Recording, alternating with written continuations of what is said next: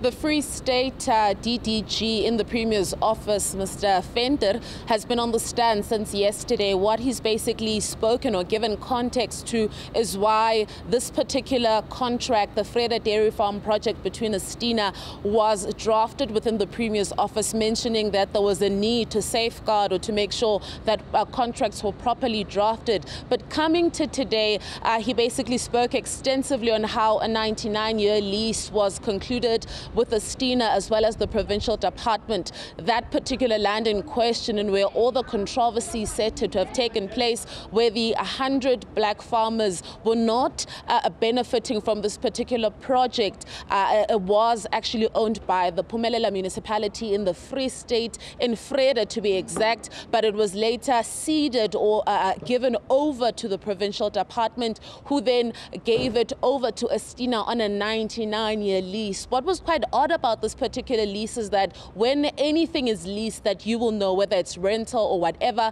there's some form of remuneration that you get for that. But in this particular situation, it was a 99-year lease with no form of remuneration that was going to be sought. He mentioned that when he found out, was made aware that such a lease had in fact been concluded a year after he found out in 2014, he began instituting a cancellation or trying to cancel this particular agreement, in which Estina agreed but requested or submitted invoices for some work done, and the particular provincial government had to then pay Estina.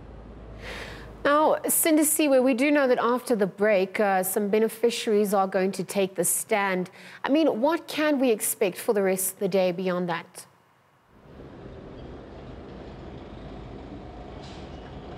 What we can definitely expect from the beneficiaries who are going to be taking the stand is something as vocal as what Mr. Ngwenya was before he passed on. We know that a particular beneficiary has been vocal from when the news broke that the Estina Dairy project is gone south as opposed to what it was supposed to be. We have already seen 2 or 3 of them there in attendance. But in terms of their testimony, we can definitely hear how they were recruited for this particular initiative, and if in fact they were ever contacted post it.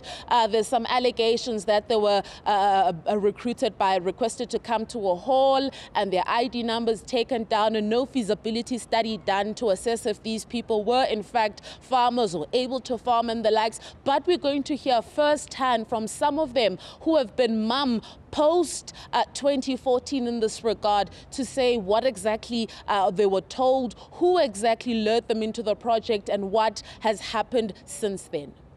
All right, our reporter Sindisiwe Twala, of course, outside the State Capture Commission of Inquiry, which is also currently taking place.